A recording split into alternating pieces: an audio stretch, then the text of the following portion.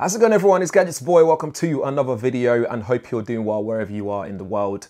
And in my hand, I have the Honor MagicBook 14, which I've been using for a while now, and we're going to get into it and see what it's all about and if it's good for you and what my recommendations are.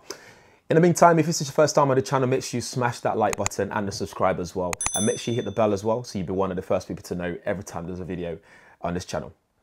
So right off the bat, the Honor MagicBook 14 is actually a really good looking laptop. It's very minimalist, which I really like about it as well. Like the branding on it is just very, very simple on the front. I love the silver finishing.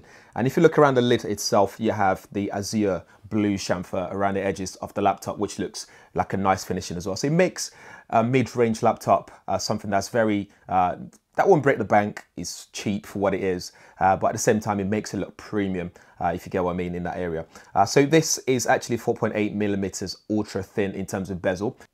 So this is actually 15.9 millimeters thick, and it weighs just 1.38 kilograms. So it actually feels really light and easy to chuck in a bag whenever you need to get on the go. Elsewhere, you have this 180-degree flexible hinge, which means you can fold it, you can lay it flat down. So again, with the display, sometimes it has this glare that goes on. So if you're using it in bright light situation, it might become annoying. But with that flexible hinge, it means you can move it so you get as comfortable as you can be whenever you need to use it. It's not touchscreen, but you do get a 14-inch FullView display, and it has 84% screen to body ratio. And in terms of brightness, you're looking at around 250 nits of brightness, thanks to the IPS Full HD display there. So what else do we have here? We have a fingerprint sensor on that power button on the right side of the laptop itself, on top of the keyboard area. So if you press that, it will just log you in straight away, and it's pretty quick as well, which I really like. And on that keyboard, you also have a recessed camera, so a pop-up camera next to that F6 key. So when you press it, it just pops up. It hides it really well. So again, for privacy, people that are concerned with privacy out there, it means you can just fold it in, hide it whenever you don't need to use it. In terms of ports available, you have a USB 2.0, a 3.5mm headphone jack or port. You have a full HDMI port as well, so if you want to connect it to external display, whether you are using it for work or you need to show power slides, presentations, for example, on an external display, that's there for you. You also get a USB 3.0 port and a Type-C USB port, again used for charging really quickly as well.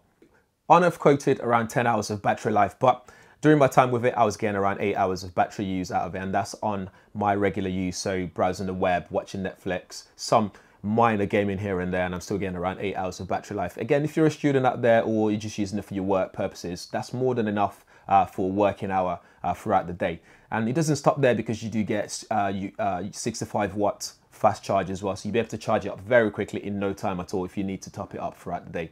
For the internals, you have a Ryzen 5 3500U processor in there with Vega 8 graphics card. For storage, you have a 256 gig of PCIe SSD card in there. So again, it means this is going to be really fast for file transfer, installing applications and loading them up, transferring files to your hard drive. That kind of stuff will be really quick for you on the go. And that's also coupled up with 8 gig of RAM, so that's DDR4 RAM dual channel. Again, very quick in terms of loading multiple applications at the same time, loading applications that are idle in the background. You can quickly pull them back up anytime you want. It runs really quickly. For the operating system, this is running Windows 10 Home. So again, if you want to upgrade it, you can upgrade it. For the people that will be using this kind of laptop, you don't need to do that at all. So this is great for work, for your work purposes. If you're going to be typing for a long period of time, the keyboard has a nice travel to it, has a nice bounce to it as well. And what you notice is it's nice and quiet. So if you a press person, for example, or journalist, and you're typing away in a briefing, you don't have to worry about the loudness of the keypad. I have to really bash it to hear it here, as you can see there.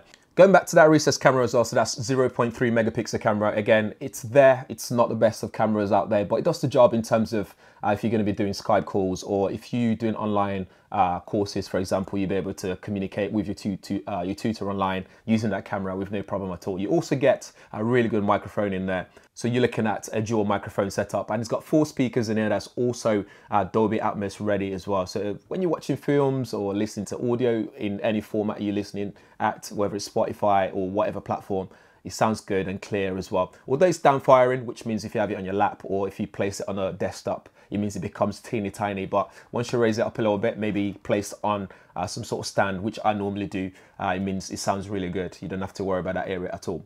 With that full HD display as well, if you're someone who is into heavy graphics design or you rely on color accuracy, It's probably not something that I'd recommend to you, but you can still do photo editing on Lightroom, do quick stuff on there. You're looking at around 65% sRGB color accuracy there.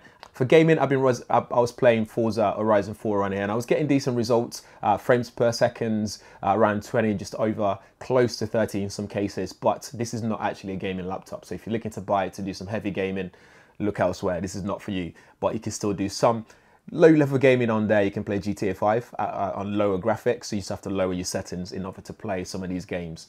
Bear in mind though, when you're doing those kind of gaming, the battery will run dry very quickly, so keep that in mind. One thing that's also cool about the Honor MagicBook 14 is that Magic Link. So on here, you'd be able to tap on a device or Huawei device, you'd be able to tap it using NFC, and you'd be able to have a duplicate screen almost with your smartphone on the laptop itself. So you'd be able to control your phone. So you can do things like share files, drag and drop.